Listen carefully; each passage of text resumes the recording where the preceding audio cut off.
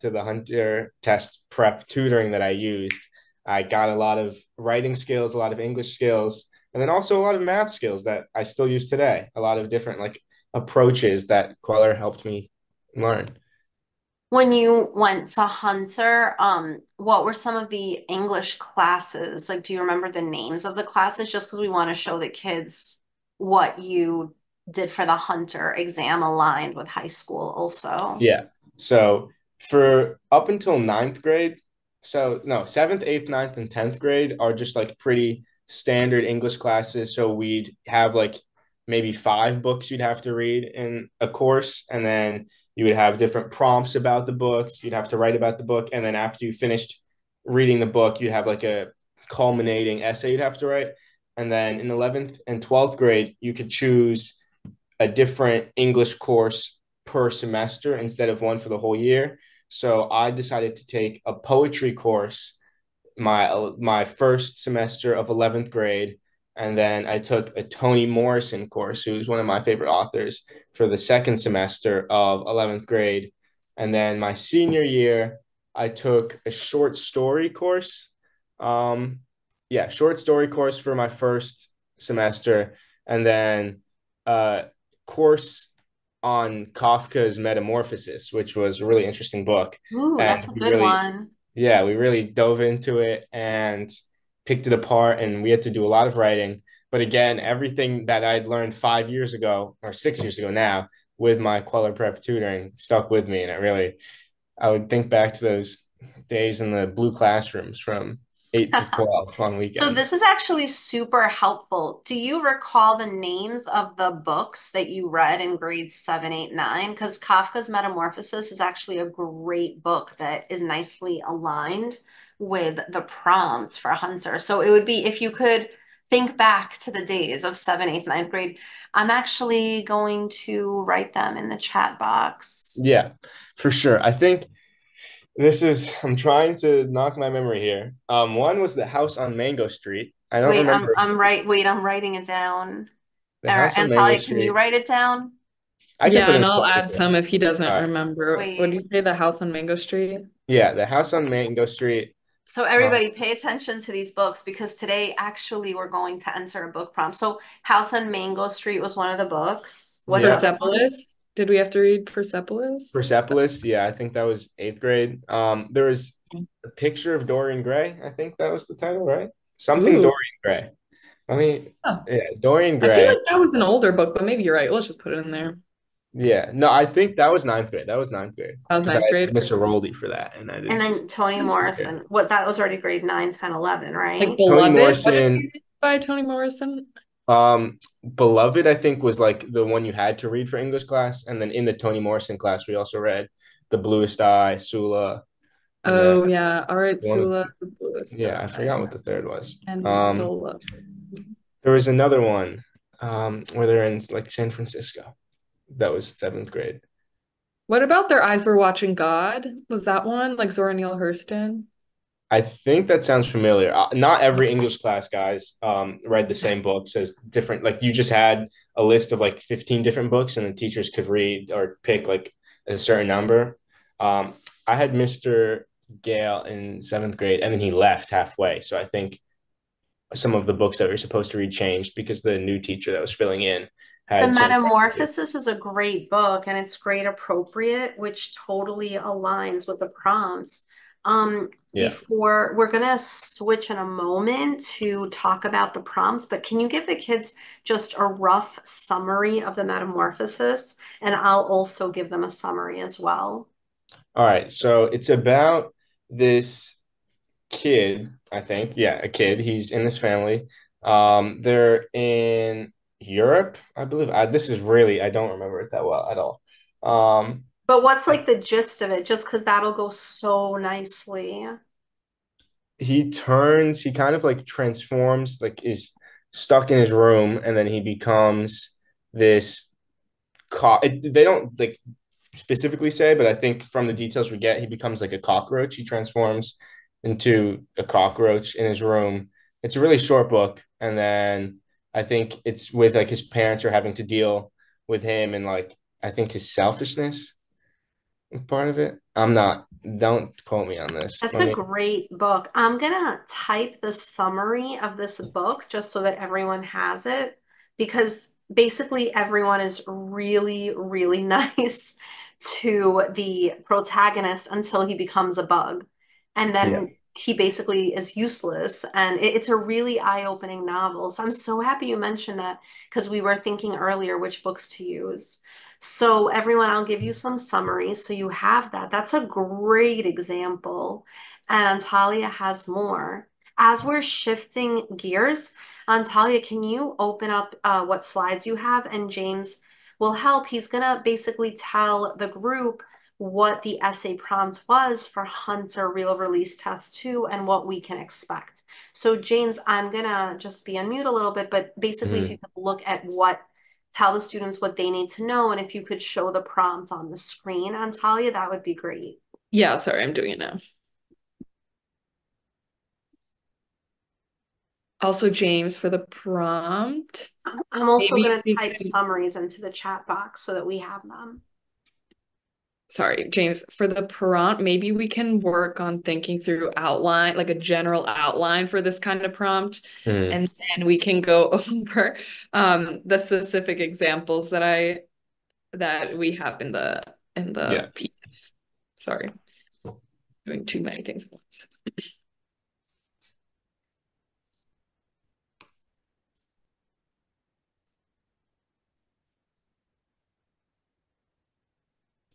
Sorry, it's still going, guys. All right.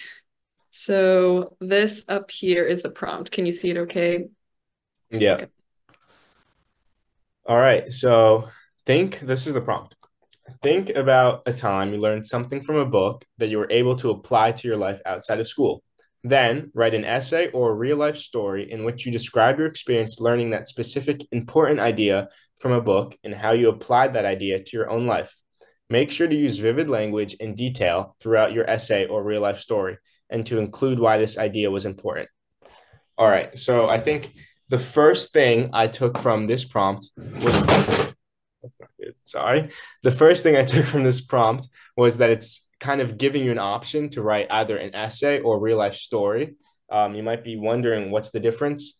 Well, a real life story would just be something that you've experienced and it would be like a direct takeaway.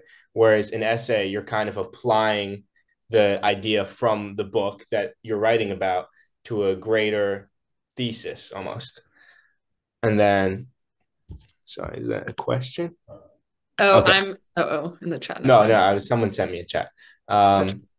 All right. So how I'd approach this, I would say with your outline, you'd want an introduction, two or three body paragraphs. This is if you're writing the essay, intro, two or three body paragraphs, and then a conclusion. And as we can note in the prompt itself, it asks us to use vivid language to describe, which is where things like metaphors and similes come in. As I was saying earlier, you really want the reader or of like the grader of the essay to be there with you when you're describing the experience that you had after reading this book. So for the intro, we'd probably want to like show what the essay is going to be about without like specifically having the topic sentences of each essay. That's really important. You kind of want to give them an outline or a map to what your essay is about, but you don't want to give them too much because you want them to be so interested that they keep reading. In order to start the intro, you want a hook, something that really grabs them. You can ask something like a rhetorical question or have a really vivid piece of imagery in your intro. For the body paragraphs, we want to start with the topic sentence. And then after the topic sentence, you want to transition. If you're writing this essay about, say, Harry Potter, you want to transition into said experience and provide not like evidence per se, since this is your own experience, but you want to provide the lesson. And then after you do that, you want to explain that. So that's kind of the analysis of the evidence that you used. And then for the conclusion, you kind of want to wrap up the essay without repeating it. So you want to have a main takeaway or your main idea overall from the essay without just saying, my essay said this.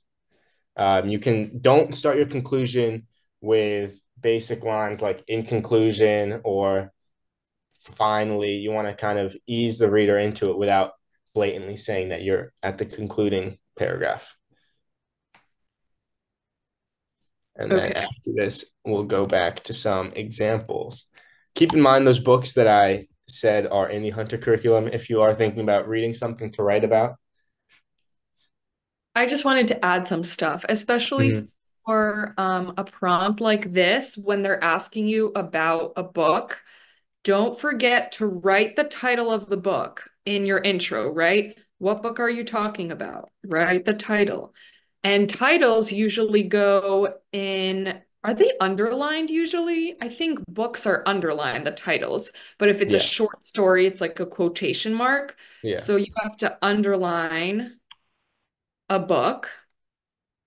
Okay, so like Harry Potter, make sure that's underlined. I actually think I messed that up in the examples, but we can fix that.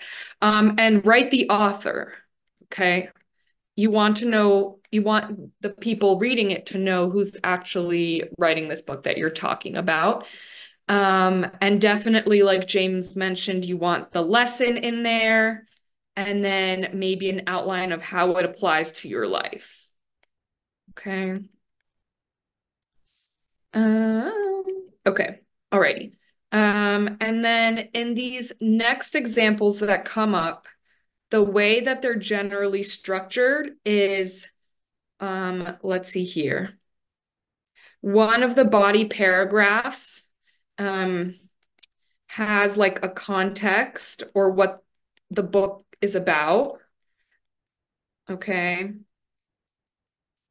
And then the other two, um, will have like the how it manifests in your life. Okay. There are different ways that you can do it, but these are just how the examples have them. Okay, so something to keep in mind. All right, and then James will take it away with this example. I didn't fully insert, like where it says insert examples, maybe we can like elaborate and stuff as we go through it, Mhm. okay?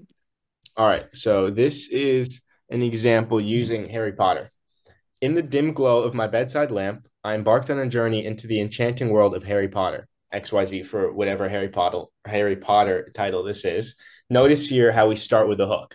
You start with a really vivid piece of imagery that brings the reader directly into your piece. Little did I know that within the magical corridors of Hogwarts, again with the vivid imagery, magical corridors, I really feel like I'm walking through this ancient building. I would uncover lessons that transcended, that's a good word, transcended the boundaries of fiction and etched themselves onto the canvas of my reality.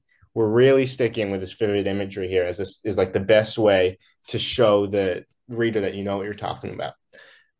The pivotal idea that would leave an indelible mark on my life was the power of friendship and the unwavering strength derived from the standing united against adversity.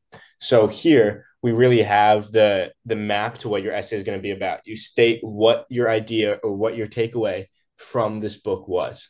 The indelible mark that was power of friendship and unwavering strength when you unite against adversity, as Harry did with Hermione and the redhead, I forgot his name. Ron. The unbreakable trio of Harry, Ron, and Hermione emerged not merely as characters in a fantastical tale, but as companions on a shared quest for loyalty and resilience. So that's the topic sentence of this first body paragraph. Insert example from book.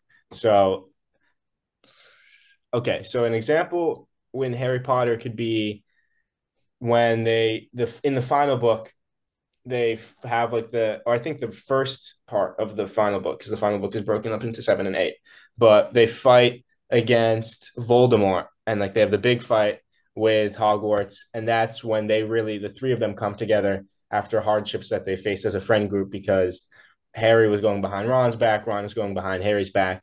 But yeah, you talk about that. You can put the example there. And then the next sentence is going to be the analysis. The camaraderie they shared, in reference to the example you used, became a beacon of inspiration, beckoning me to reflect on the importance of genuine connections beyond the realm of magic and mythical creatures. So here we relate this example back to our lives because, again, this story is asking for the lesson that you took away from the example. You don't just want to say it. I was able to forge such powerful connections earlier this year when I noticed that a new student had joined our sixth grade class. So this is the topic sentence for the next body paragraph. You're directly relating the example from the book to your personal life. So then here you're going to include the example of how you stood up for the student that had just joined your sixth grade class, reflecting the same ideas that were you talked about in the previous body paragraph in this final version of Harry Potter. Similar to the trials and tribulations that Harry, Ron, and Hermione trio confronted, we navigated a difficult situation together. So here you directly tie your experience to the book. In like the same sentence, you reference the book. We navigated a difficult situation together. We sought help for the student and stood up for what we believed was right. So you're using we here so the reader always knows that you're talking about yourself. Ultimately, the strength among us provided the confidence to make a positive difference in someone's life. So here you're kind of patting yourself on the shoulder. You're saying that something you did had a direct impact, positive impact on someone's life. That's important because, again, this essay wants to paint you in a good light, and you need the test graders to want you at Hunter. The power of friendship and unity applies to my time playing soccer on a club team as well. So here, using a different example, you don't want this whole essay to have one example. I mean, the books, there's 8 different Harry Potter books, so you can include more than just one example about yourself. Insert example about practicing drills. So you're learning how to pass and you're learning how to be a team player, but you also have to still be a good friend off the field. Together with my friends, we tackled each obstacle, drawing strength from our shared history and belief that, much like the characters we admired in reference to Harry, Hermione, and Ron, we could overcome anything with unity and determination. Much like, these trials were not as fantastical as battling dark wizards, but they were real and formidable nonetheless. So here you're using a personal anecdote relating the time you've had on the soccer field with your friends to the battling dark wizards that Harry, Ron, and Hermione had. You're connecting it back to the book. As depicted in Harry Potter, the magic of friendship is not confined to the fictional realm. So this is a perfect topic sentence for your conclusion. It's a wrap up of what you kind of just talked about, but also relating it back to the book in case the grader while reading forgot the main idea of what Harry Potter was. The magic of friendship is not confined to the fictional realm. It is a universal in nature. It's a timeless truth that extends its tendrils into the tapestry of our everyday lives, whether it be in a middle school cafeteria or on the soccer field. So here you're talking about the 2 different examples that you included in the body paragraphs, both when you helped the new 6th grader and when you were on the soccer field with your friends. The camaraderie, loyalty, and shared resilience portrayed in the book became a blueprint for navigating challenges and is now an integral part of my personal narrative, for which I'm very grateful for. So here, this is kind of the final sentence. You're wrapping everything up and you're connecting your personal experiences with Harry Potter for one last time, with a direct correlation between the idea from the book and your personal life. Just have a lot of chat questions here. I'm going to tackle quickly. How many pieces of evidence should we have per paragraph? I think each body paragraph should have one example. If you are going to write something like this, here we have the one example about the new 6th grader, and then you have an analysis. And then the next body paragraph has the example of playing soccer with your friends, and then you have analysis. If you have more than one example per body paragraph, it might get a little bit busy and the reader could get lost. Yeah. If you check the chat box, I'm just literally sending over summaries and lessons from the books that we know are used at Hunter, and these are just easy to talk about and summarize. And this is a great way for you to go into the test prepared so that you know for sure that you have a book you're definitely going to write about if you're asked with this type of question. Until you can keep going. I'm literally just going to copy and paste summaries. Sure. Doesn't necessarily go. Sorry. No, go. So someone asked the question, does it give you extra points if your book is more famous or fancy, such as classics?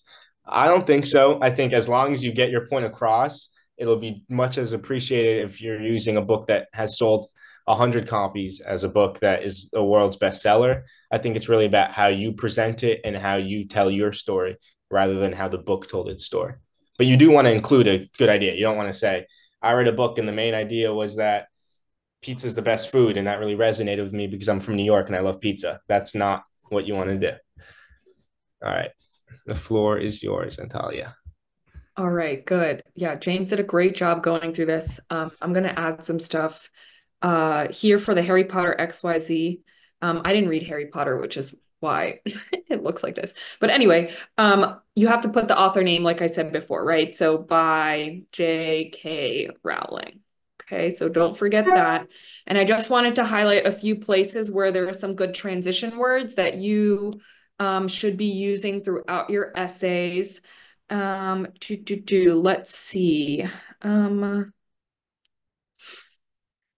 I think I had somewhere like similar to the trials and tribulations that Harry, Ron, and Hermione trio confronted.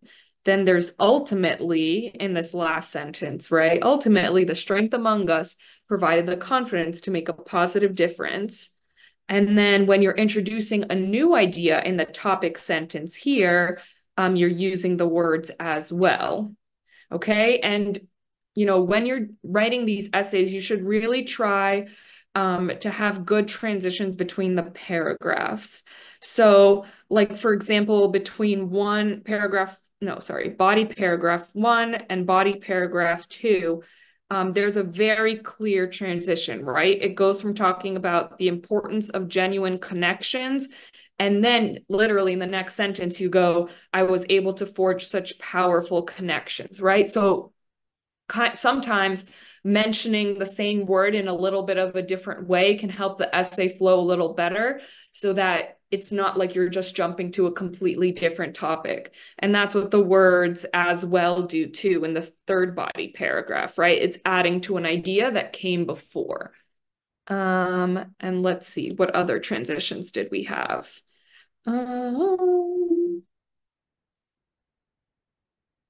I think that's pretty much it for this, but on the Hunter rubric, they do want you to have more transitions than the ones here. So definitely just something to keep in mind, like words like however, when you're introducing an idea, although, and we can go over some of those later.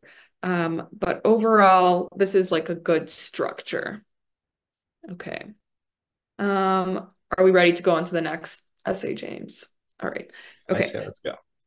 All right. So this next essay is a little more creative in terms of the example outline we were talking about. So I'm just going to there's a lot more paragraphs. And so I just want to show you guys that you can do it a little differently. But essentially the way this is working is that these two paragraphs are talking about the book. And these ones are more talking about the reader.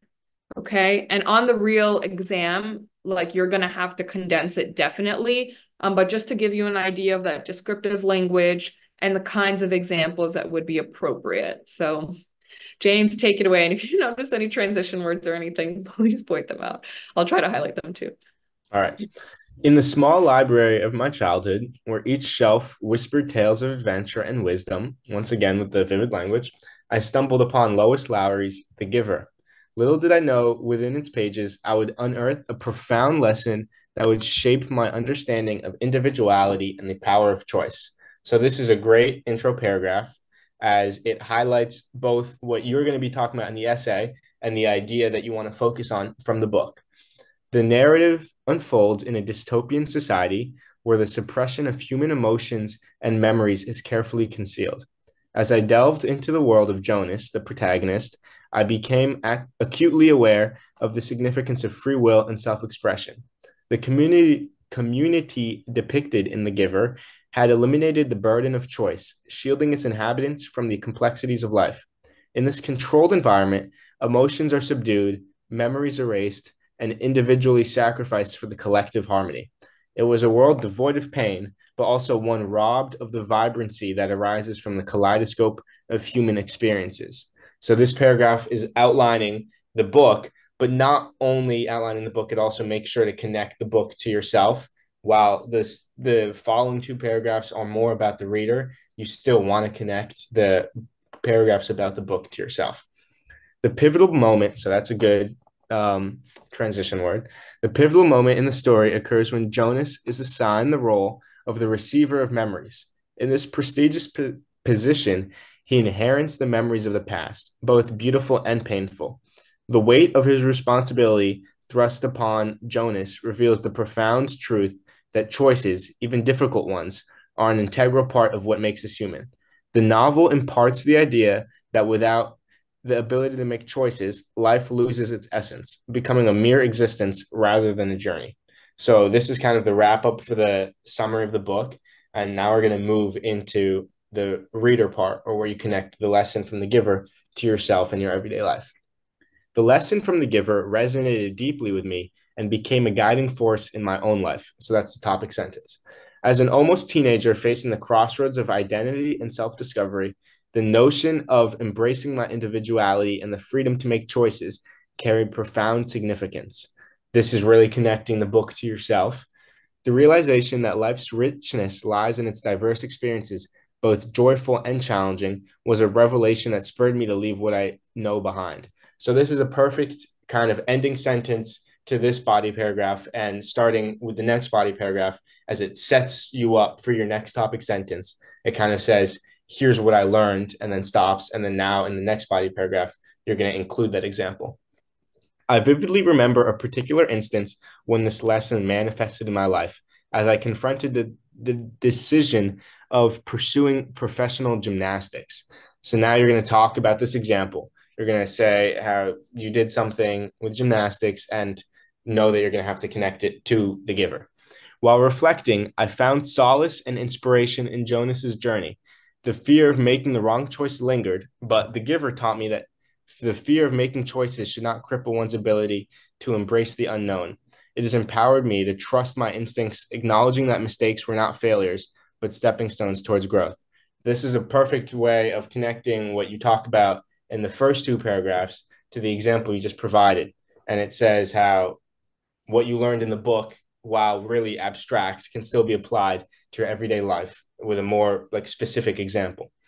I chose to focus on my academics, opting to designate gymnastics as an important hobby of mine. So this is the distinction of you have to make choices without fearing what those choices lead to.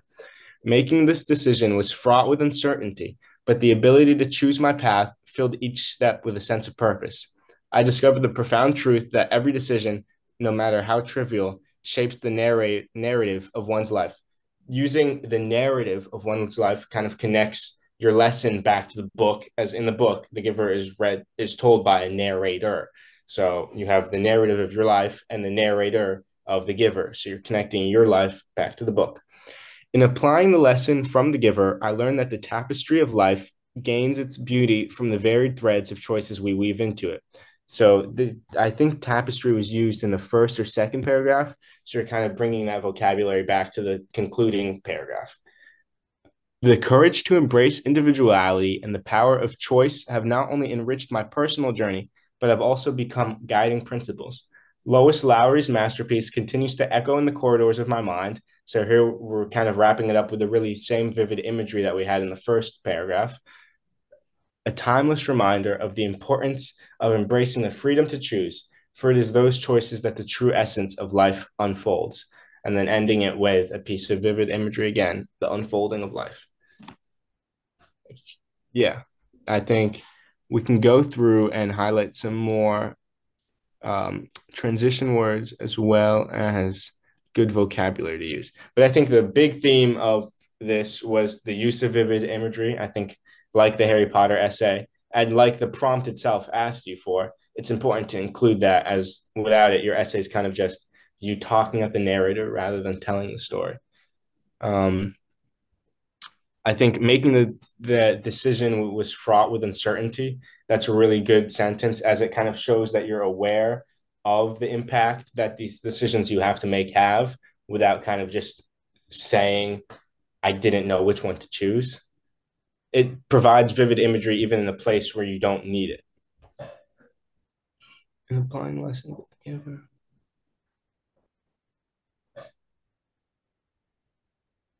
I think as an almost teenager facing the crossroads of identity and self-discovery, this was a crossroads was a good choice, rather than saying as an almost teenager deciding between or facing identity and self-discovery. Crossroads kind of mends both of those words together. without having you state like the obvious, the realization. I think a lot of this essay has like a duality where you're comparing two different things, kind of like what the essay prompt asks you to do, compare your life to the book. But the realization that life's richness lies in its diverse experiences, joyful and challenging, the previous sentence of identity and self discovery, or the pivotal moment of facing academics versus gymnastics kind of echoes the relationship between the book that you're describing as well as your personal life. So it's all very twofold. Yeah. Yeah. I just wanted to add to, thank you, James. For this, like I said, it's like 5 body paragraphs. You don't have to do that, right?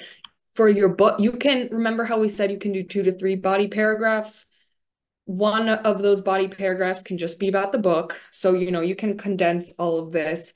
And I think The Giver too is like a pretty complicated book to write about how you relate to it. So, I don't know that I would necessarily expect you as like a 6th grader to come up with all this. But having like a more complex train of thought for your age is what they really like. And so as long as you're like aiming for that, that's pretty good. And then I think it's better to spend a little bit more time on, really talking about why gymnastics was so important to you and why you had to choose between a professional career and like going to school. And that's like a good thing because it shows that you have a hobby and that you were dedicated to it.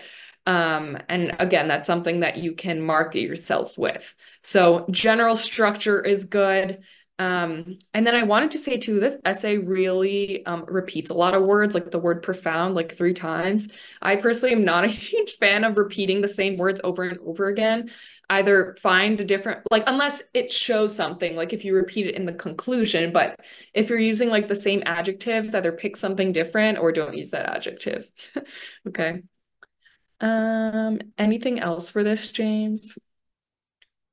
No, but I think the thing that you said really resonated with me. You want this essay to be more than just the prompt itself. You really want to show like all these different sides to you. You're a multifaceted person, and your essay, this one is really unconventional, which I kind of like. It shows that you can think outside the box, and the use of all of these different stories within your life like provide so much more to your story rather than just, oh, they can take a math part of a test, they can answer some English questions, and then respond to a prompt we give them. You really want to fill it in because the test is all that Hunter has to base your admissions off of. It's not like the college process where you submit so many different things. You really just have this one test, and you want to use the essay to show parts of yourself that the English section and the math section don't reflect. All right, cool. All right, so we have one more example that we're going to work through. This one I think is more conventional essay wise. And again, it has to do with the theme of friendship. So for all of you out there, I think that's I guess that's a safe thing to have if you know a book that you really like that talks about friendship. I think you can really expand on that, but that's just definitely a common theme. This one uses more examples, and so we'll let James take it away. All right. In the enchanted world of my childhood, where the magic of literature painted the walls and of my imagination, E.B. White's Charlotte's Web is a heartwarming narrative about Wilbur, a naive pig, and Charlotte, a wise and compassionate spider. So once again, here we have a hook that directly has a lot of vivid imagery for the reader. The silken threads of this whimsical story contain essential lessons for young readers, but really stands as a testament to the transformative power of friendship and the inevitability of loss. So here you're kind of having that map of what your essay is going to be about. You're going to talk about friendship and loss of friendship. The crew of Charlotte's Web lies in Charlotte's selfless act of weaving words into her web to save Wilbur from his death. So here you're going to provide an example from the book. You want to explain it in detail, because if you just say she wrote you're going to die, that doesn't like allow you to expand on it. So you have to go into detail with this one. The poignant message embedded in this act of kindness for a friend transcends the boundaries of fiction, resonating deeply within the chambers of my own heart. So here you're connecting your personal life and your emotions to this story without having going into like deep detail.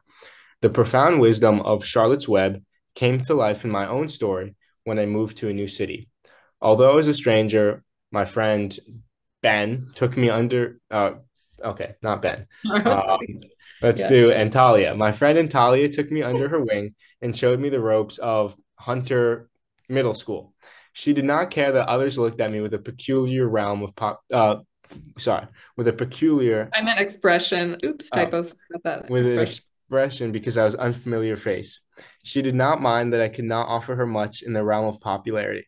However, she was always there to laugh with during recess and to complete homework with after school. A dear friend, much like Charlotte, became a source of solace and guidance during a turbulent time. Her unwavering support and the empathy she wove into the fabric of our friendship. So, this is kind of direct reference to the book where the spider wove words into the web, into the fabric of our friendship, mirrored the profound connection between Wilbur and Charlotte. The lesson I gleaned from the book, that true friendship requires selflessness and sacrifice, became a guiding principle of mine.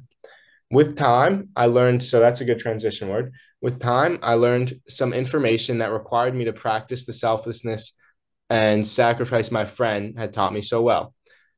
And Talia became sick. I had to move in with her grandparents in a different city to she had to move in with her grandparents in a different city to get special treatment. I found that friendship has inevitable moments of sadness and like the changing of seasons, so that's the descriptive language, undergoes transformation. Every friendship, no matter how genuine, is susceptible to the inevitable march of time. The departure of my friend, akin to Charlotte's inevitable fate, casts a shadow of melancholy over our shared memories. It was in this moment of loss that I realized the enduring impact of the lessons from Charlotte's Web. So here you're really connecting your personal experience to the book, whereas the previous paragraph was more of an overall connection. The idea of facing loss with grace and cherishing the memories of those who have touched our lives resonated profoundly. So here you're going to provide examples of how you coped. You sent letters, you FaceTimed, you visited, in order to pay back everything that Antalya provided for you when you guys were friends at the same school. In the pages of a beloved childhood book, I discovered the strength to embrace the transient nature of relationships, acknowledging that the beauty of friendship lies not only in its duration, but in the indelible mark it leaves on the tapestry of our lives. In essence, Charlotte's Web, so that's a good concluding thing. Rather than saying in conclusion, you say in essence. It shows that you have edge to you. Charlotte's Web illuminated the path towards a deeper understanding of the human experience, offering solace in moments of loss and celebrating the beauty inherent in the delicate threads of friendship. So, once again, we're kind of continuing with a spider web theme here, the delicate threads. Through the lens of the cherished tale, I discover that even in the face of inevitable goodbyes, the echoes of genuine connection persist, forever etched in the recesses of the heart. All right. I think this essay includes the most like tying back to the book of all the other essays that we read. It's kind of told in like a language that Charlotte's Web would be told in, with all this reference to making a web or yeah, the threads of friendship. I'm sorry to put you on the spot with my friend getting sick. I didn't realize that would happen to the friend in this essay. No, this was not real. I was just making it up as I was going. But I Yeah. think, I was just thinking about a possible loss that could happen Yeah. that would be similar to Charlotte's Web, which I also forgot exactly what happens, but that's why you would have that example in the beginning to let the Mhm. reader know But exactly I what just happened. want to remind everyone listening, if you don't know it, you could make it up. So that's perfectly fine too. Yeah. We're not taking a polygraph during this test. All right. So you can elaborate on that also. It's perfectly fine to make it up as Yeah. well. Yeah, exactly. If you have an example in a book that you really liked, but nothing in your life directly tied to that, you can make it up. Make sure it's believable. You don't want to sound like you're coming from another planet, but no one, like Miss Francis said, no one's having like giving you a lie detector test. As long as it's believable and you can spin it into a really good story, then it's fair game. Um, in this story, I really liked all of the connection again, like I said before, all the connection back to the book. And I think the use of three body paragraphs here, or no, four body paragraphs rather than the two of the first one, and then like the unorthodox version of the second, I think it provides a really strong basis, and you like it strengthens the connection that you provide between yourself and the book. I think also good overall vocabulary. So unwavering support. In essence, the crew of Charlotte's Web. I think you have to make sure that you use like an advanced vocabulary. But then again, here there's no like unnecessary words. You're not using big words just for the sake of using big words. They all make sense when you do use them. I think one of the most embarrassing things would be to use a really fancy word in a place where it makes no sense. That shows a lot worse than just using the more basic form of that word. So it's better to be safe than sorry. But if you can swing uh, like better vocabulary, you should definitely go for it.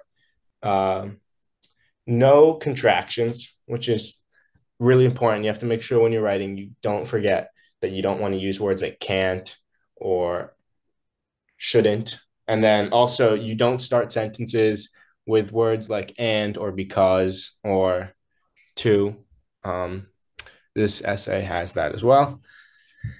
And then I think the intro does a really good job of providing a hook while also having a map, just like the conclusion kind of has a map to what you just talked about, while also having a good hook transition word of in essence. And then you also, I think here it quotes the title, but like Antalya said in the beginning, we want to use underlines for the titles of books. Make sure you remember that. And then E.B. White's. So here we included the author's name without saying by said author, which is a good way to switch it up, especially if everyone else is writing Charlotte's Web by E.B. White. And then again, the large use of examples from the book, it shows that you really have, or like examples from the book and then also relating it to your life.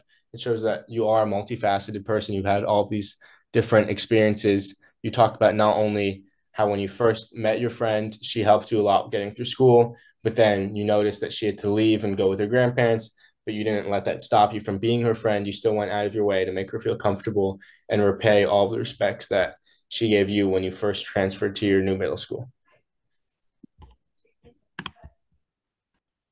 Alrighty. I think that was pretty good. Thanks, James. We still have some time before you have to head out. I guess I just wanted to ask, did you read The Diary of a Young Girl by Anne Frank? I did not. No. Okay, I didn't either. We why in our like last few minutes before we move on to the next stuff, do you have like any good books that you read as like a middle schooler that maybe we can like brainstorm like an outline to just so everyone can see? I'll think of one too, so I don't want to put you on the spot, Yeah, but I'm gonna give it a thought. I'm gonna sure like there's probably so many that I read that I just don't remember the title to. I'm gonna look yeah. at just like middle books for middle schoolers. Mm, I'm sure like a few of them. Matilda, like James and the Giant Peach. Okay, yeah, yeah. And, Those. I don't remember if I read To Kill a Mockingbird at Hunter or before. It might have been, I think it was at Hunter. I think that's part of. yeah. Oh, Holes. I remember Holes where the kid had to like is I remember that as a movie. I watched the movie before I read the book. I'm not gonna lie, but Okay. like, he stole a pair of shoes and then he got put in like a correctional facility and they made him dig holes and then it turned out that he found his like great grandfather's fortune or something.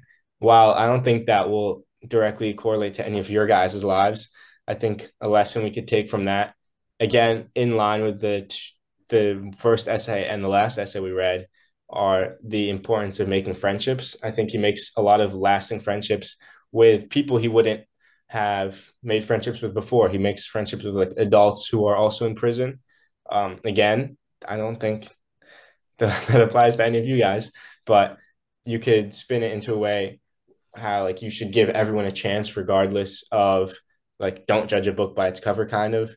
You see these grown men in prison, you're like, oh, I'm not going to become friends with them. But then I think Stanley, the character's name, the protagonist's name, he gives them a chance and realizes that they're great people and forms lifelong friendships. And you can talk about that in your essay saying, one time I gave this kid who people were bullying at school a chance and realized that they were really great. And now they're my lifelong best friend. And I can't wait to do all this fun stuff with them. And I had done all this fun stuff with them. Um, I think friendship is definitely a good theme because it shows that you are a caring person rather than just writing about sometime you learned something. Well, that was great, not to knock if you're going to write about something that you learned, but what's another book? When I search it up, all these books are new books. They're not like classics. Yeah, I was looking up polls and it came out in 2003. Yeah. Like, let me think of one after I put you on the spot. Um, we could do Matilda, honestly. Have people read Matilda? I hope you. I think we're giving away how old I am. House on Mango Street. I don't remember House on Mango Street. Um, Lord of the Rings, I did not read. Someone said Percy Jackson, Mm. like the Lightning Thief. I don't remember. Does anyone have a lesson from the lightning? Oh, someone said Matilda. Okay, let's do Matilda. Okay. So, intro, you want to mention for sure that it's Matilda by Roald Dahl, however you say his name. And people in the chat who said they read Matilda, what's a lesson that you may have learned? I have one off the top of my head, but I just want to see for those of you in the chat who said you read Matilda.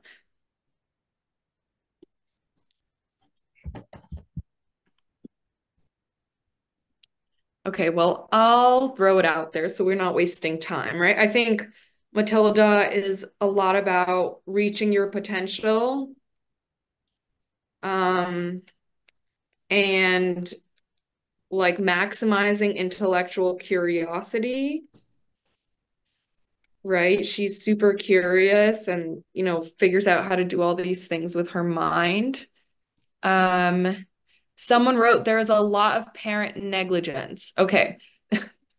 That's important because you do not want to mention negative things about these books. You want positive messages Yeah. that you can bring your own examples into, right? So if you're talking about like reaching your potential and intellectual curiosity, first in the first body paragraph, you would talk about how Matilda shows this, right? Give the context for the book.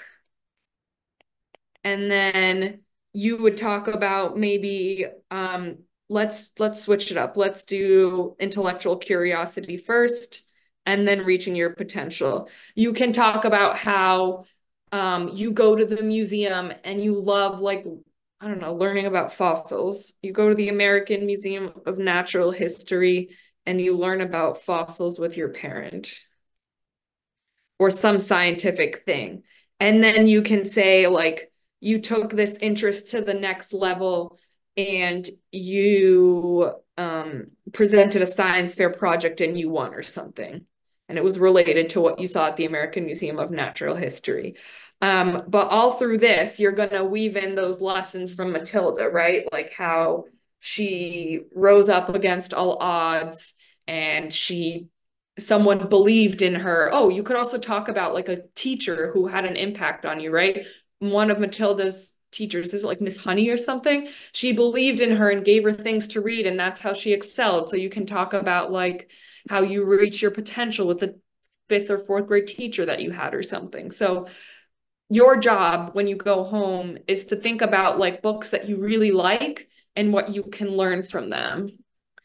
Yeah. Someone asked me if you make it up in reference to the essay. So if you make up your example and then you get in, will they punish you if they find out that you made up your example?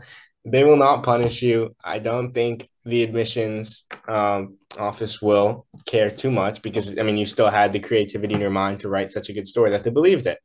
So, and then a lot of the people that grade your essays are teachers. So I think you might run into some people that you saw proctoring the exam when you go to the school.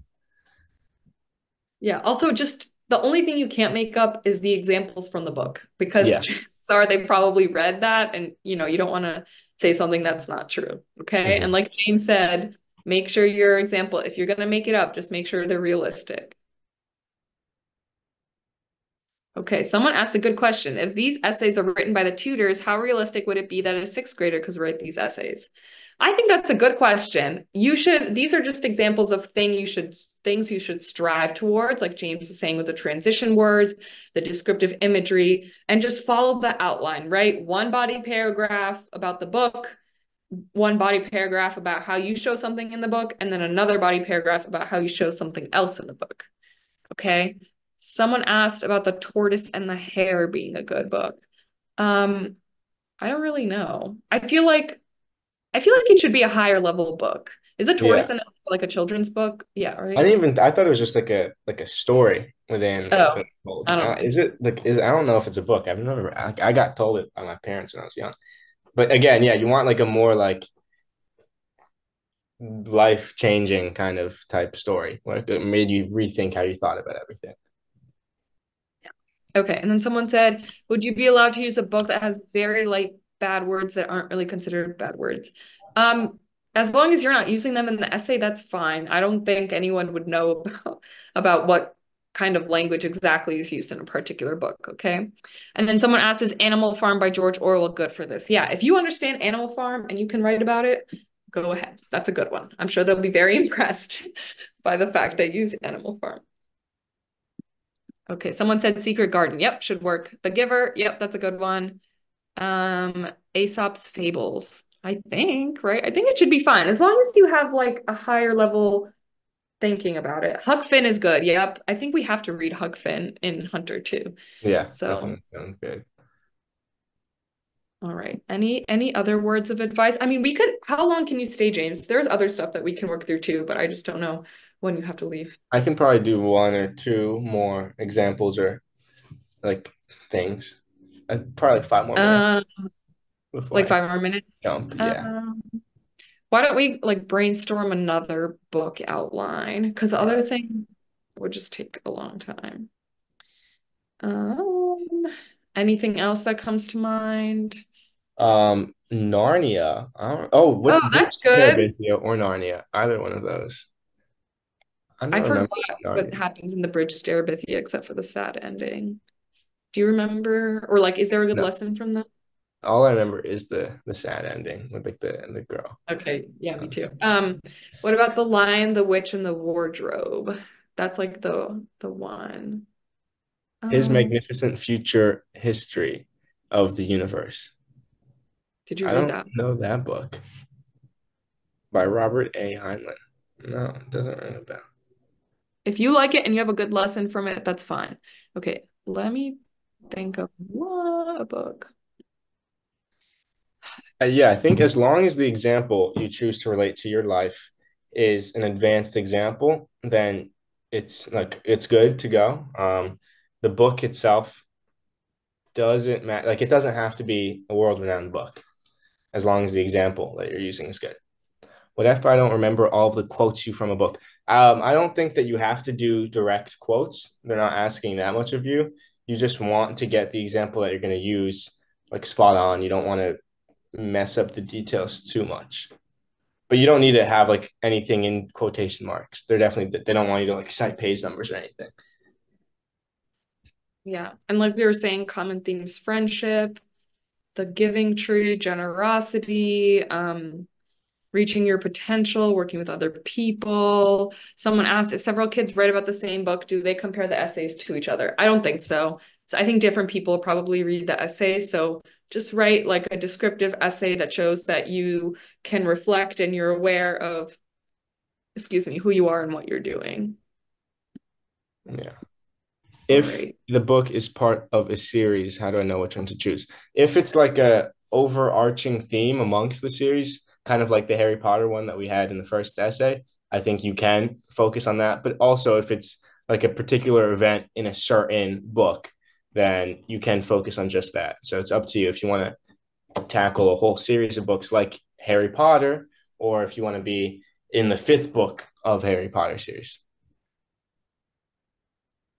The Yes. Duckling Gets a Cookie. Not familiar with that book. If it has a good lesson, then Go If for it's it. like if you give a mouse a cookie though, like I hope I think they Yeah, would know that. Like yeah, choose a higher level book. yeah, Like yeah. things. Yeah, yeah, yeah. Like with Okay. the tortoise and the hare example, exactly. Yeah. Project Hail Mary. Not Okay. sure. And someone is asking if this is the essay writing portion of the Hunter exam. Yes, it is. When talking about the book, should you use direct quotes that you remember or paraphrase? If you remember some, that's great. But if not, we're all paraphrasing here, right? Like when we're talking about these books, so that's okay too. And remember, you're not going to have a lot of space to write all of this. I think for the writing section, correct me if I'm wrong, James, um, you want to finish at the end of whatever line they provide you because Yeah, I heard in my time they stop reading after that yeah, line. I don't know if yeah, that's yeah. true, I but think that's something they told us better to. safe than sorry. You have, I think it's 2 pages front back, if I remember correctly. Yeah, that was, and we'll go over. There have been some changes since then, but we'll go over just this particular essay, what the prompt was. Yeah. Antalya, can you also write what the instructions are? I have that as well. I just want everyone to have a clear picture of the instructions. So I had sent that to you earlier, but let's rewrite so they all remember what the instructions are as well. For which one? For the for like essay prompts. So I have that information, but basically things that you need to know. For example, number one, you shouldn't detach the writing assignment from the test mm, booklet. You don't need to include a title. Can we just let's just outline everything? I messaged it to you earlier as well. is it in this chat or is Yeah, it it's in the text that I sent to you earlier. Okay. I'll sure? Yeah, resend we'll talk it. about that. Yeah, can you just resend it and then we'll go Yeah, I'm over doing it. it right now. Okay. Thank you. I just want to go over what the rules are with this particular essay prompt.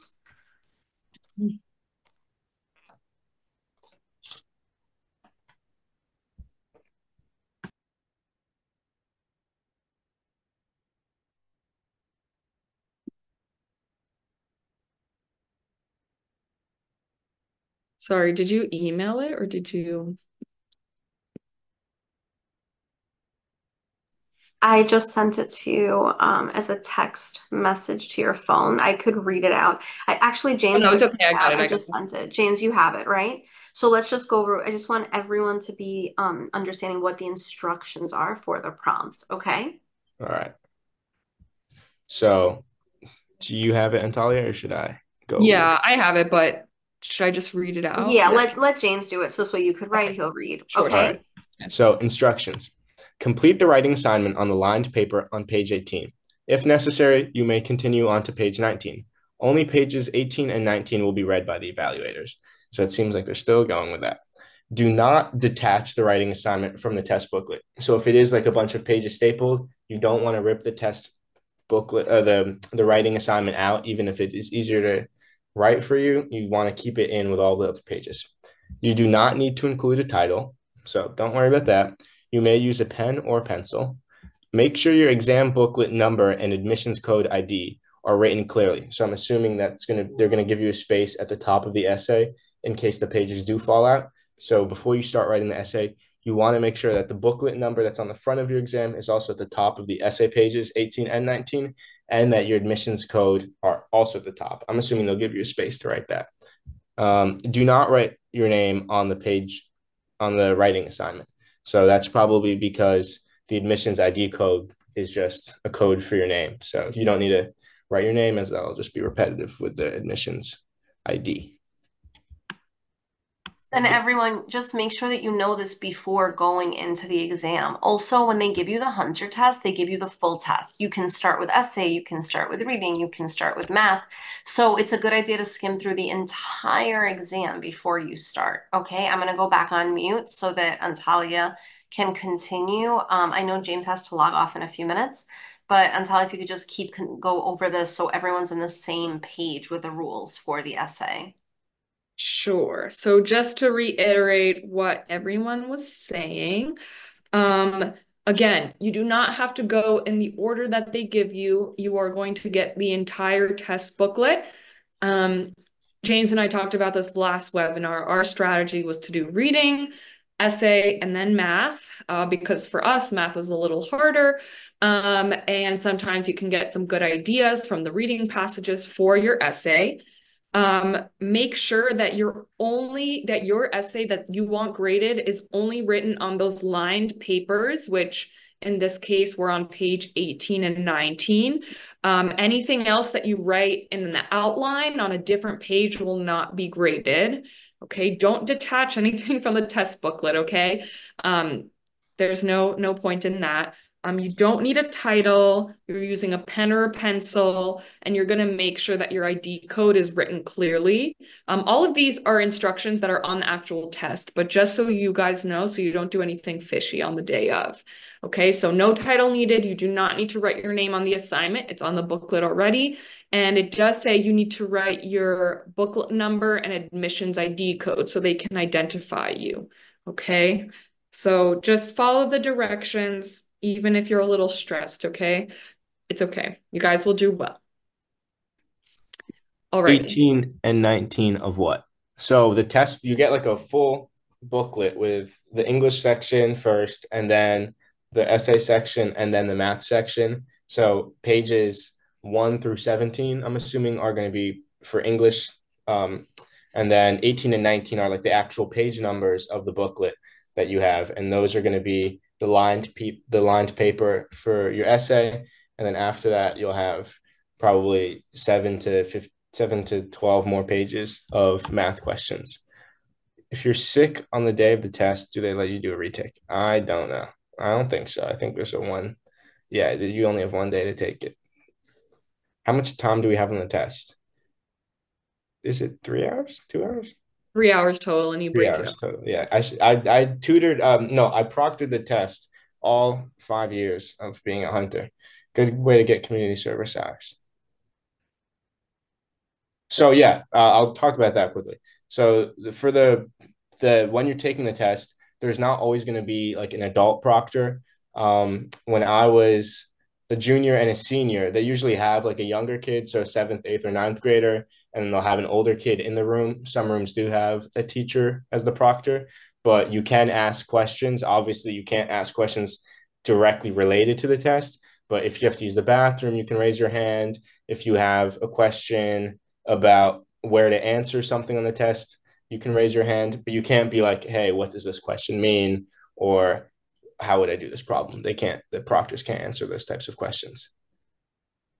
Where does your phone go, James, When you walk in, you'll put your bag at the front, your jacket at the front as you take it when it's cold outside. And they have like one of those, I think there's no more than 30 kids in each classroom taking the test. And they have those like phone sleeves hanging on the back of the door that you can put your phone to. And you'll write your little name on like a postcard so you know which phone is yours. But yeah, it's a really calming environment.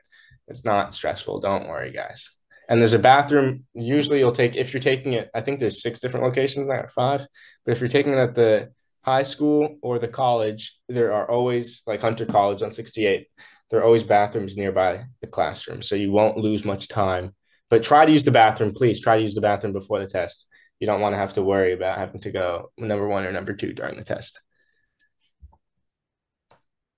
All right, someone's asking, can you bring water, a watch, a phone, or a snack? No food. No, you can bring a phone and a watch, but they'll take it. Make sure it's not like a smart watch. If it's just a watch to tell time, you can keep it on your wrist. But if it has a screen of any sort, they'll look at your wrist and take it. And then water, you can keep a bottle of water on the floor next to you. Same with pencil cases. If you bring a pencil case, you can't have it on the desk with you, but like you can put it in the cubby underneath the chairs and just keep the pencils on the desk itself.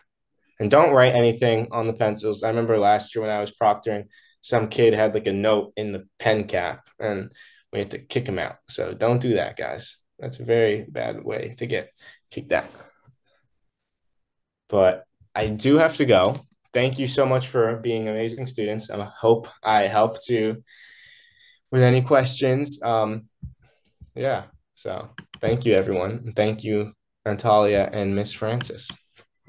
Thank you, James. Guys, let's say thank you to James. Okay, I made the chat for everybody. So please thank James for his time and for all of his effort. Good luck, everyone. Have this test. If you stick with Kweller, you'll have a great time taking this test. It's honestly, you can when you'll feel so relieved when you finish taking it, but don't rush through it. But you will feel really relieved. It's a good feeling. So make sure to put your best foot forward and keep studying and practice and read a lot. It's good to have a lot of books in your mind before going into the test. It'll help you with your vocab and your reading comp. So make sure you study and get a lot of sleep the night before. Good luck, everyone. Thank you. Thank you, James. All right. So we are not done yet. I want to go, those were all examples of descriptive essays. So last week we talked a little bit about the other styles of essays. And so let's see. There are the written ones and the visual essays. So we're going to go through the written passage essay first, and we have to read it and then answer the questions. Okay, so let's do that. I'm going to annotate kind of like the way I did for the Hunter reading webinar, so we can kind of get the main idea of this passage. Okay, so again, always reading the title. This one is called Capuchin Monkey. All right. So we'll start. Deep in the verdant expanse of the Amazon rainforest resides the agile capuchin monkey. These small creatures of intelligence and adaptability are known for their resourcefulness. Okay, so they're resourceful, they're agile. Okay, life in the forest with remarkable skill and wit. One of the most striking traits of the capuchin monkey is its ability to use tools, a characteristic rare in the animal kingdom. Whether using rocks to crack open hard nuts or sticks to extract tasty insects from tree barks, they showcase an impressive level of problem-solving ability. They're nimble, quick, and always alert, qualities that ensure their survival in a habitat teeming with threats. Okay, so again, if you don't know any words, this is a time to put it in your little Hunter vocab notebook, right? Verdant or verdant, actually, I think it's verdant expanse. That means it's very green, right? Deep in the verdant expanse of the Amazon rainforest. So add that one if you don't have it. Agile. This test booklet is nowhere to be found. This is just on the webinar for now. It was part of one of the semester's homeworks, okay? So just kind of try to pay attention and take notes. Okay. So what other vocab word do we have here? We have agile. Add that one too if you don't have.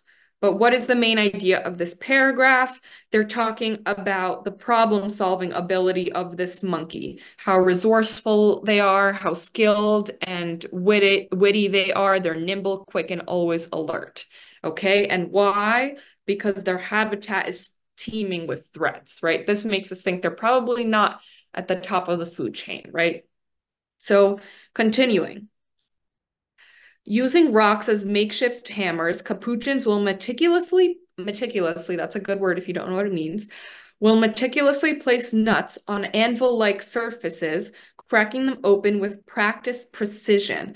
It's a sight that requires patience and skill, but these monkeys are not deterred.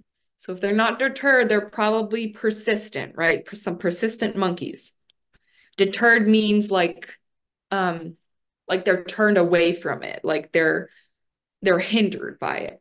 They have even been known to select rocks of varying sizes and hardness depending on the task at hand, exhibiting an understanding of tools and their functions that parallels human cognition. All right, so they're able to pick the rocks and pick the different sizes depending on what they're doing. Okay, so they have an understanding of tools and functions that parallels human cognition. Okay. The capuchin's use of tools extends to the search of sustenance in less obvious places. Sustenance is like food, okay? They have been observed, food or things to help them build their habitat. They have been observed using twigs or slender branches to extract insects from the crevices of tree bark or to poke into termite mounds. Okay, in this case, it means food, right? They want insects and termites. Each strike of a stick into a crevice is calculated, an exercise of forethought and precision. Again, like I said in the reading section, whenever they're repeating words like this, they really want you to hone in on it and consider it as part of the main idea. In this way, a small agile creature not only survives but thrives, turning challenges into opportunities. Entering high school as a freshman. Okay, so now we're going from the capuchin to the first person point of view. Okay. Entering high school as a freshman, I often felt like a capuchin monkey. Okay, this is a simile, right? Because they use the word like. So this is a simile. I often felt like a capuchin monkey thrown into an environment where I had to think quickly and adapt. I had been an exceptional student in middle school, often praised for my academic prowess and artistic skills. But in high school, it seemed like everyone was exceptional. I was no longer the big fish in a small pond, but just one among many talented individuals. Okay, so we see a transition here. What is the main idea? This kid was great in middle school, or right? He says middle school. Yeah, he was great before high school, but then he realized everyone else is also great once he gets to high school. Okay, the hardest obstacle I encountered was my struggle with mathematics. Once a subject I breezed through, it had transformed. Equations had evolved into formulas, numbers into variables. You see here, these are the things that the hunter wants you to do when you're writing your descriptive essays, right? Like a subject transformed, equations evolved into formulas, right? You're using these descriptive words to describe how things change. You're not just saying equations had changed into formulas, right? You're using some higher level vocab. Memorizing formulas and regurgitating facts, the tools I had relied on so far, were woefully inadequate in this new landscape. I found myself stumbling, the once clear path becoming an intricate maze that I couldn't navigate. Okay, alrighty. So he's describing, or the narrator is describing, the struggles that they had once they got to high school, right? Mathematics. The struggle was more real than anything I'd faced in middle school. Each failed test felt like a punch to the gut. Okay. The mounting frustration meant even thoughts of giving up would swirl around my mind. But amidst the struggle, I realized that I couldn't continue down the same path expecting different results. This realization was the first step toward change. I enrolled in after-school tutoring, devoted more time to practicing problems, and approached my teachers with questions and doubts. It was a humbling experience to accept the help I so desperately needed. Okay, so here the narrator is talking about what they did to change, right? They looked for help. They went to other people and after-school tutoring. They spent more time doing problems, and they talked to the teachers. Okay, great. He admitted, or they admitted, that they needed help. My freshman year of high school was a challenging time, but it taught me that adaptability is key. It was a time when I learned not just new academic skills, but also important life skills, perseverance, adaptability, and the importance of seeking help when needed. And just like the capuchin monkey, I was becoming adept at navigating my environment, ready to face whatever challenges the forest of high school had in store for me. So here, again, if they give you a passage like this, read the directions. It says, read each question carefully and think about the answer before writing your response. Draft paper is provided to outline your ideas, and writing your responses, be sure to 1. Clearly organize your writing and express what you have learned. Accurately and completely answer the questions being asked. Support your responses with examples and details from the passage. Write incomplete sentences using correct spelling, grammar, capitalization, and punctuation, which we all know. So then, kind of one of the most important things, right? This is different than the other descriptive essays. It says, read the prompts and passage below and answer each question using one paragraph. Okay? And the first question that you're going to answer in this paragraph is, why did the author compare herself to the capuchin monkey?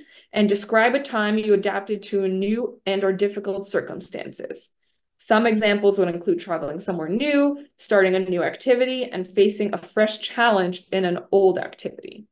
Okay, so we talked about this a little bit last time. So in the chat, I can only see the chat. Can someone tell me what why they think the author compared herself to the capuchin monkey. And while I'm doing that, I'm going to switch to a Word document so we can type out an answer to this. And then someone is asking, if you're sarcastic in an essay, but make clear it's sarcasm, would that be rhetoric and give you extra points? I would say don't be sarcastic. Again, like you don't want to confuse anyone. And if you think you have good sarcasm, but the author doesn't understand it, you could get yourself into trouble, okay? So try to avoid that. All right. Is anyone okay? I'm waiting for people to type in the chat why they think the author compared herself to the capuchin monkey. Okay. All right. So what was I doing? I was stopping this and I'm going to share my Word document. Give me a second.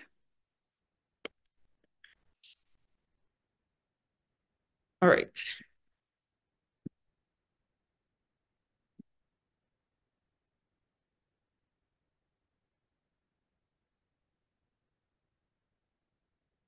Okay. Hopefully everyone can see this. Can everyone see my screen? Hopefully. Okay. Someone is saying yes. Good. Okay. That's all I got. That's all I needed. Okay. So let's see. Let's zoom in here. Oh, Jesus. Okay. So the questions were, one, why did the author compare herself to a capuchin monkey? And two was describe a time you adapted to a new and or difficult circumstance. Okay, so thank you to all of you who've given me prompts. Okay, so I love this. Someone said the author compared him or herself to a capuchin monkey to show their adaptability, right? So let's say maybe instead of rephrasing exactly that, I think this is one paragraph that you have to write, and I would aim for 6 to 7 sentences for the entire paragraph. And you're going to answer both questions in that paragraph without separating them. So you can say, the author likens herself to a capuchin monkey because they both demonstrate, and now this is when you're going to go back to the passage and remember those words that I highlighted. She gave so many good adjectives describing the capuchin monkey. So you can say, because they both demonstrate resourcefulness, a, a keen ability to problem solve. And what did someone say? Someone said adaptability, which I really liked. And adaptability. And then you can say, oh, sorry, adaptability. Okay. And then you can say, okay, then you can say something like, she applies, or she, I guess like she shows these characteristics as she is becoming accustomed to life as a freshman in, not college, in high school. She describes admitting that she needs help and being able to find the resources necessary to tackle mathematics. And then you can say she goes to what she did 3 things, right? She enrolls in after school tutoring, does more practice problems, and approaches her teachers. Okay, good. Enough, right? How many sentences is that? 1, 2, and then 3, kind of a long sentence. Okay. Then you can say, now I guess you can start a new line, but it's still in the same paragraph. Also now 3 to 4 sentences. And you can say, similar to the author, right? Which is a nice transition. Similar to the author, I encountered encountered a difficult experience when X. Okay, can anyone in the chat give me like a few, maybe like a time they encountered something difficult when they demonstrated adaptability, and then I'll run with that example. Okay, grades, when you studied, anything else? Anything else that can show like something a little different from what's in the passage, like anything with sports, moving to a new place. Okay. Joining an advanced after school club. Didn't know how to do math. Okay, let's do moving since they talk about, oh, new soccer club. Okay, okay. Let's pick maybe like moving to a new school. We already talked about soccer, unfortunately, but that would work too. Okay, so much of the author. You can even say I faced adversity, right? Or you can say I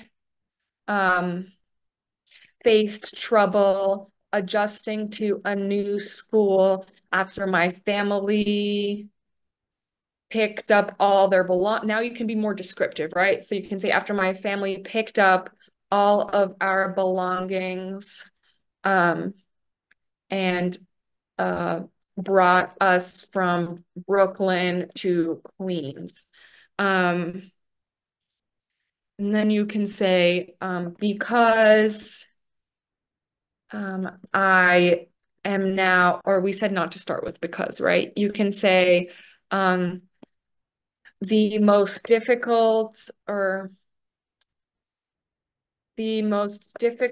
part of the adjustment was learning how to take the public bus to school because there was no, I don't know if you can say like there was no cheese bus that I was so accustomed to, right? Was so accustomed to. And then you can talk like two more sentences about like maybe like new classmates or something else. Basically, actually, no. You know what? This is not good. You're going to talk about the hard part, right? The most difficult part of the adjustment was meeting new friends.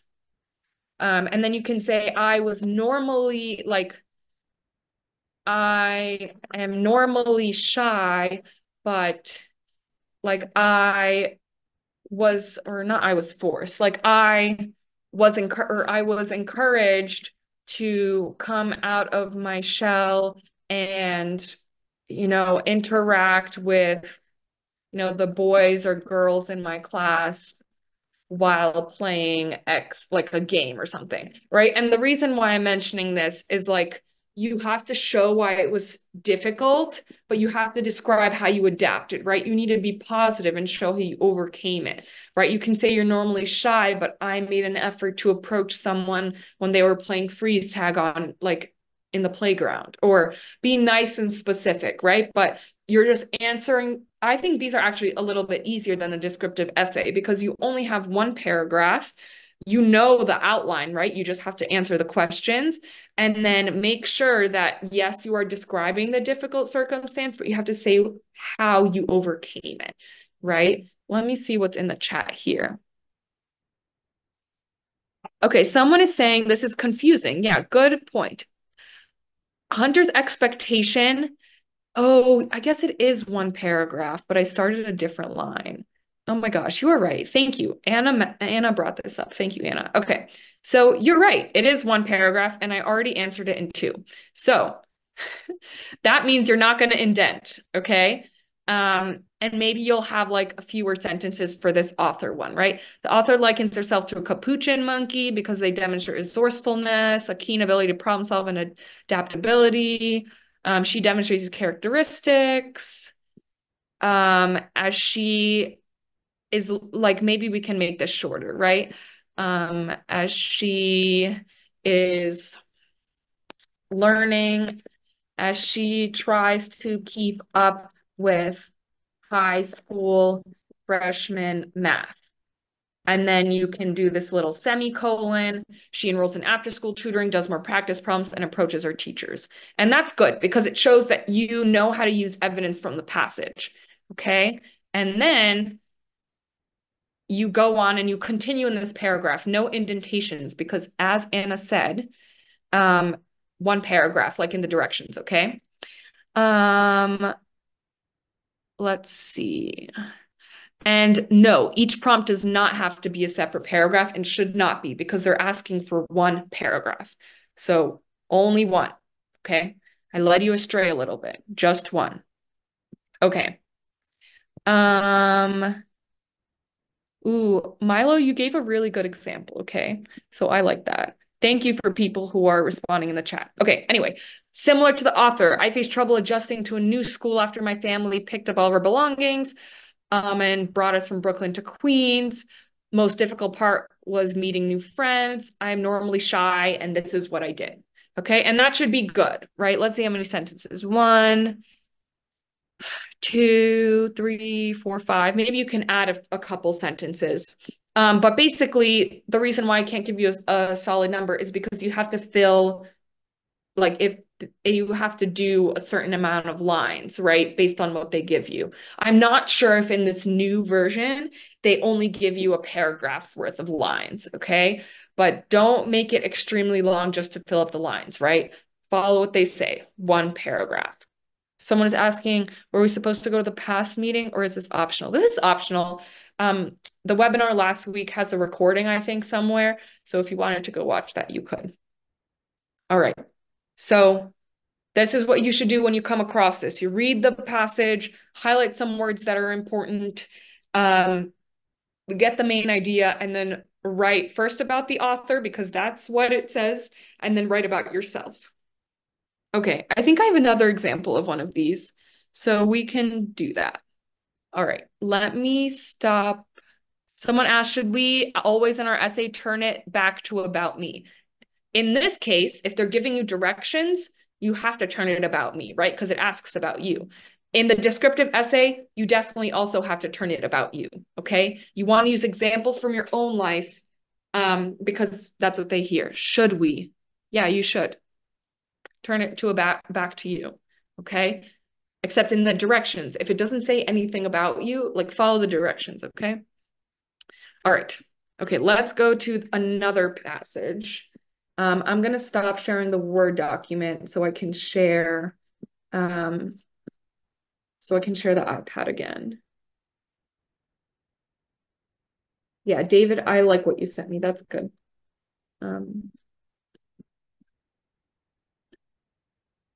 Let's see.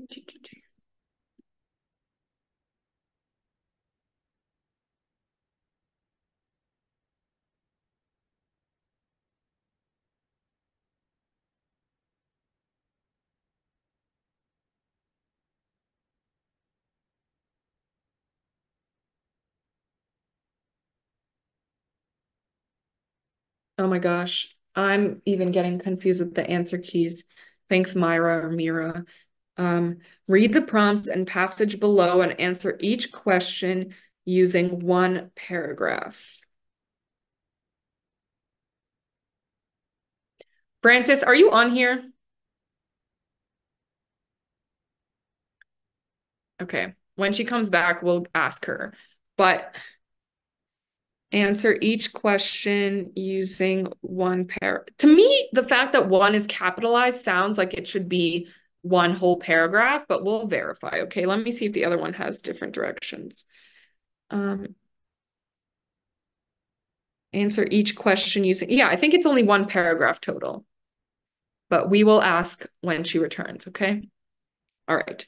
Either way, in this case, you would just be able to add a little more to each one, but the structure still stays the same, okay? So let's move on to the next passage. Alrighty. So this is about a pocket watch, right? Oh, someone is saying one paragraph per question. Okay. If it's one paragraph per question, then, same concept. Okay, one paragraph per question I'm getting from the students. Okay, one paragraph per question. We'll do a better job of that for this passage here. Okay. All right. This one is called Pocket Watch. Okay.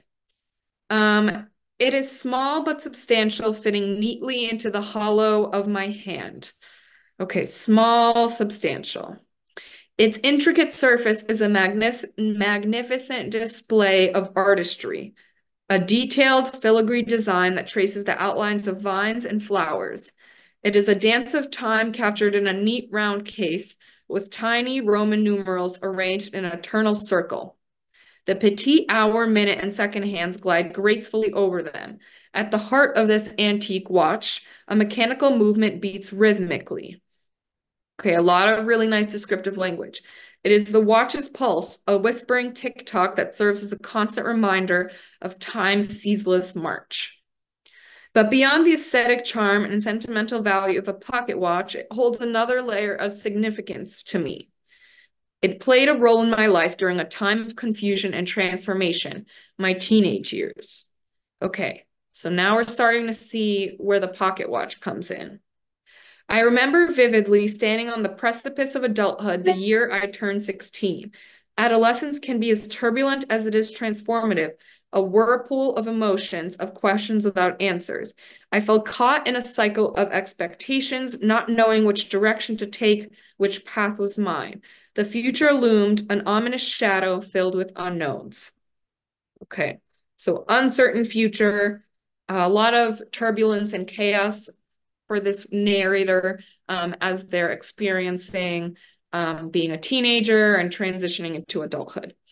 In that chaos, my grandmother handed me the pocket watch. She held my hands, placing the watch into my trembling palms, and told me a story. She spoke of how the watch had been her compass, guiding her through the tumultuous landscape of her own youth. Okay. She explained that each tick of the watch was a moment, a chance to make a choice. The future wasn't a solid, terrifying monolith, add monolith to your vocab, everyone, but rather a collection of these moments and choices. The inscription, she said, was not only about the love between her parents, but it was also about self-love, a reminder to make choices that nurtured her soul and her dreams.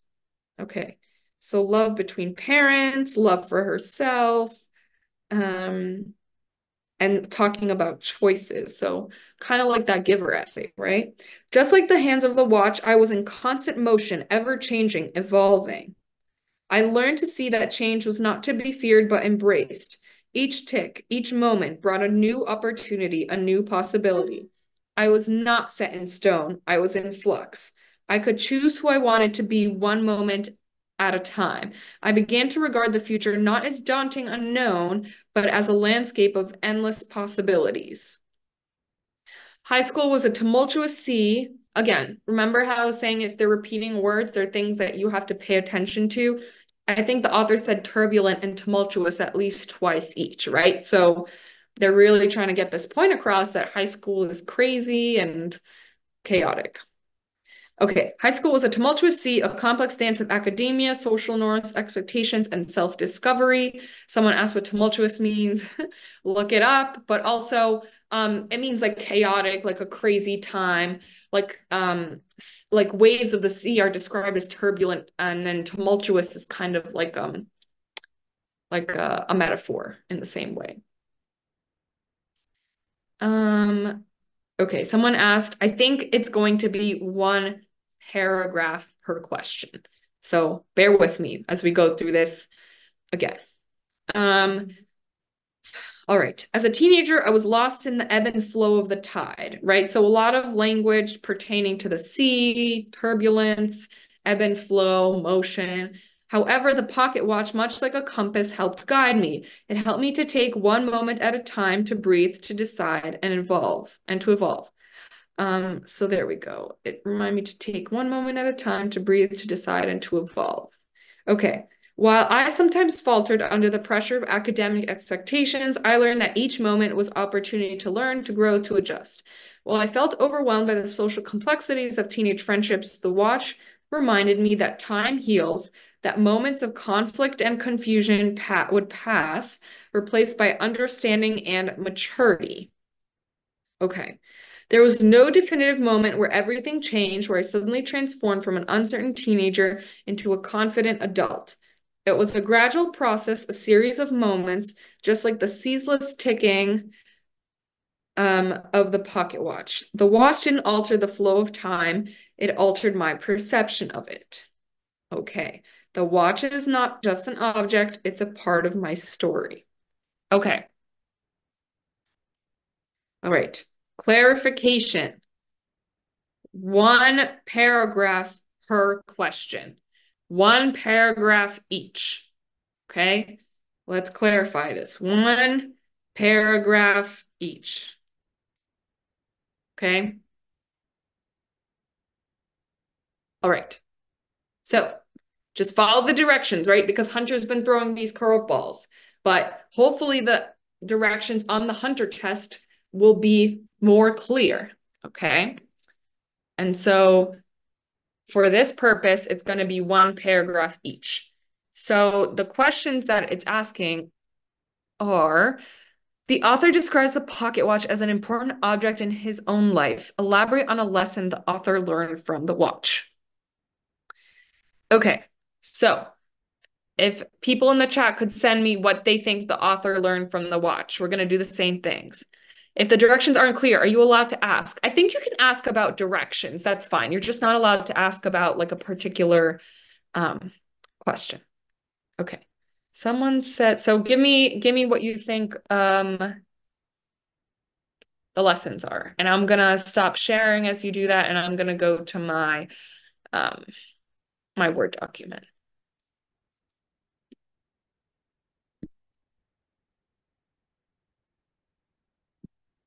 Okay, this should be 2 paragraphs. Okay. All right.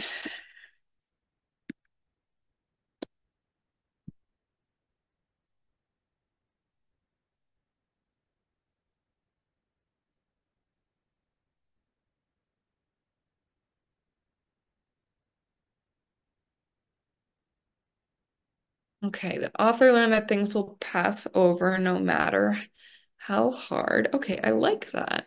Was an important object in his own life. Elaborate on a lesson the author learned from the watch.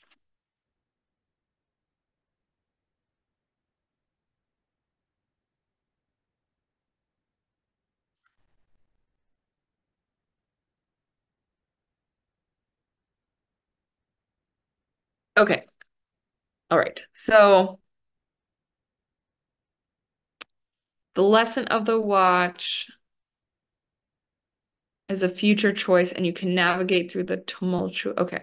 Let's look again. I'm looking again here.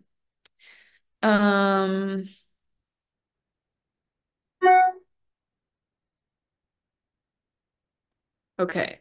We can jot down ideas. I think that's appropriate too, because there's multiple things here. It says elaborate on one lesson though. Okay, so some of the things that you guys have said was that the future is a chance to make a choice. Not necessarily a scary monolith, right? Not necessarily terrifying, but a collection of moments of choices. Okay, that's one lesson. And then I really like this because it's so blatant. It says, it reminded me to take one moment at a time, to breathe, to decide, and to evolve. So someone said that. Where did they say? The author learned that it's important to stop and take a breath to calm down every once in a while. Right? And then there's another one where it says, time heals, the moments of conflict and confusion would pass. So let's write that. The watch reminded me that time heals, that moments of conflict and confusion would pass, replaced by understanding and maturity. Okay. And someone else was very nicely saying the lesson of the watch is to value each moment in life and embrace change instead of fear it. Okay, there's a lot of good things. Okay, you don't necessarily need to use quotes, but I'm showing you that you need to have evidence for why you're saying something, right? Valuing change, or sorry, valuing moments, and then embracing change instead of fearing. Okay. All right. So I like this valuing moments, embracing change instead of fearing it. So you're gonna take this and say, let's say we're taking one lesson. So the you can say, in considering the watch, the author learns to value each moment as it comes by taking some time to breathe and like contemplate a decision or contemplate their decision, right? So really valuing the moment. And then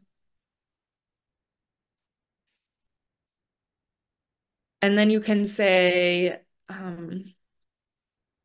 like the context for this lesson involved, or you can say something about like she learns this lesson as she thinks about her high school experience and or like her tumultuous high school experience.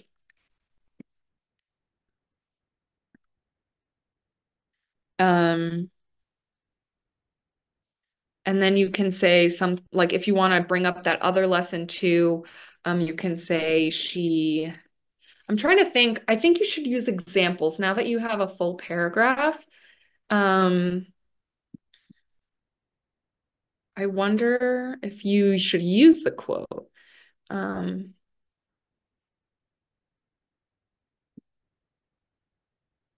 okay, so let's say this. You can say she states, because Hunter really likes their literary essays. So you could say she states, it reminded me to blah, blah, blah.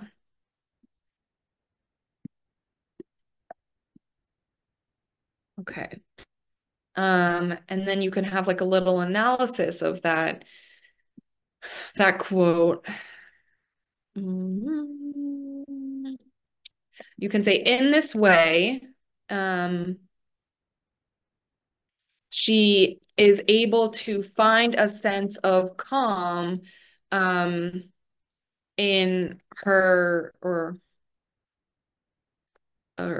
during her tumultuous high school experience. And then you can say furthermore, use a nice transition word. Furthermore, she learns the lesson, or you can say something about embracing the change instead of fearing it. Furthermore, she realizes that as she is faced with these changes, she can learn, or she can embrace them instead of fearing them or something like that, right? Like you want to make sure it sounds good too. And then let's see. And then you could include that quote about the future. Sorry, I'm just trying to do this in real time, right? She realized that she can brace them instead of fearing them. And then actually, you don't need a quote. You can say, because the future, or sorry, because the watch reminds her that the future is a chance to make a choice, thereby painting it in a positive light or something like that, right? So that's your first paragraph, something along those lines. I think in some cases a quote can help directly from the passage as long as you analyze it. Sometimes paraphrasing it is fine. That's what we did in this paragraph. And then it says, describe an example of an important object in your own life and what it means to you. Okay. Anyone have examples of things in their lives that's important and that's meaningful to them that you can stick in the chat?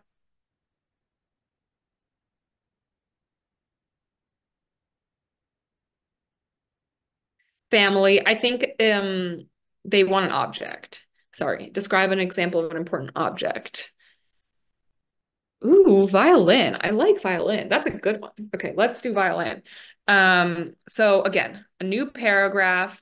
Okay, and you can even relate it back to this other paragraph. You can say, my violin is akin to the author's watch. I started playing at 6 years of age. And Natalia, it's already 7:55. So do you want to just give like a summary so that we could yeah, finish? I'll give a summary. Yeah, we don't have to type it, but I started playing at 6, and have come to really enjoy I don't know, the calm that it brings over me. And then we talk about this a lot in the descriptive essay, but you can talk about like the texture of the violin, like the the wood grating or like the feeling of the string against my fingers, blah, blah, blah, things like that. So that's pretty much it. I think we're at the end and we'll have everybody say thank you. We really appreciate you coming. Best of luck. This is a tough part, but you guys stuck it out, and thank you for your great ideas in the chat. Thank you, everyone. Who wants to see a very cute doggy? Who wants to see a cute doggy? Can you spotlight? Look at Yep. this face. Look at this face. Wait, let me see. Look at Munchkin. Munchkin, you look so adorable. You're so photogenic. Look at you. Do you guys wait around for the dog? Yes, you do. Oh my God. Ow! Munchkin. Yikes. Munchkin's very hyper after your webinar. Munchkin, relax. Oh my goodness. Here, guys, check it out. Looky. Look at everybody. Hello. Oh my gosh. Look at that face. Look at that face. Are you guys in love?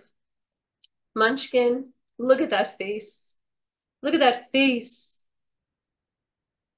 All right, everyone. I'm very proud of you. You did well. We're gonna eventually do another webinar, just not immediately. We're gonna wait a little bit after break. We're very proud of you. Who can take a cute screenshot of the dog? Look at this dog. Look at this face. Oh my gosh. Ah, stay still.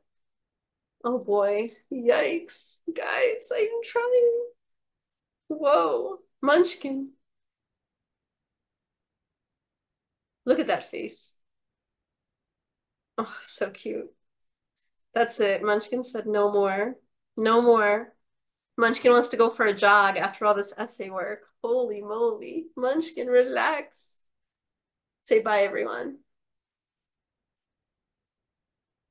All right, everyone. Have fun. Oh my gosh, is that your cat? Wait, can we do a share screen? Wait, can you wait? Can Like we do both? Do spotlight both. me.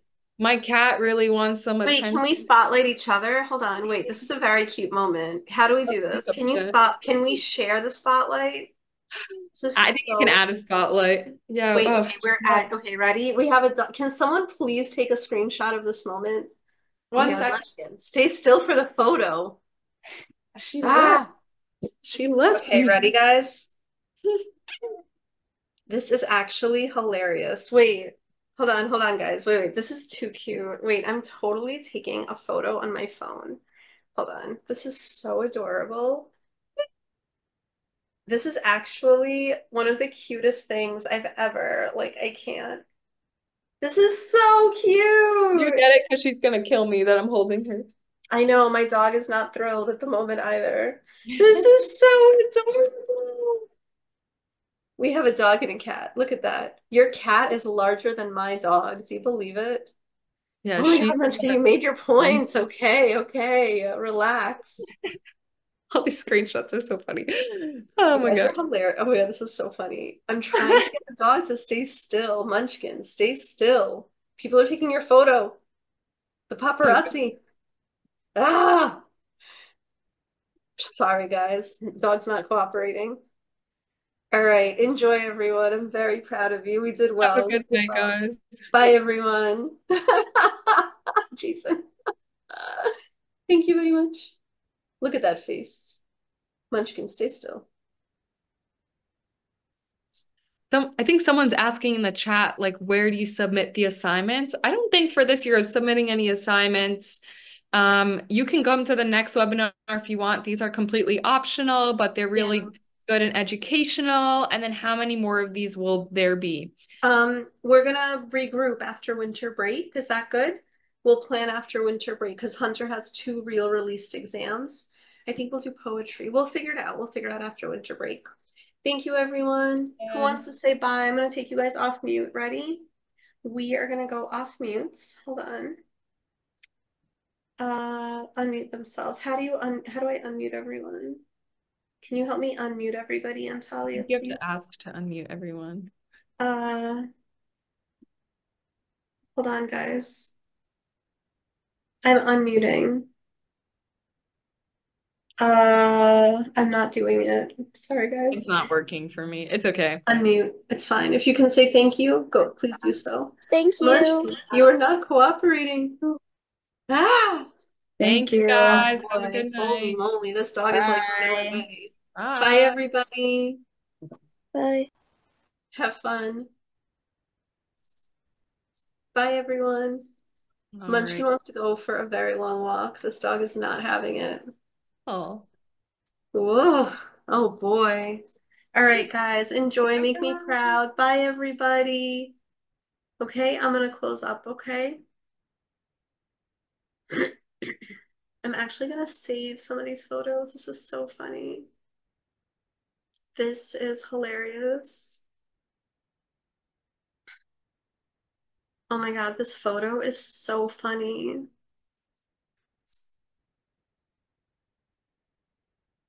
This is so funny.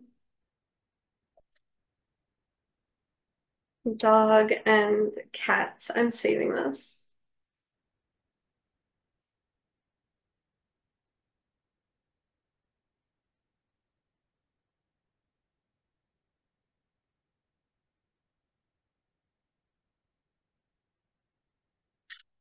Oh my God, this is my favorite.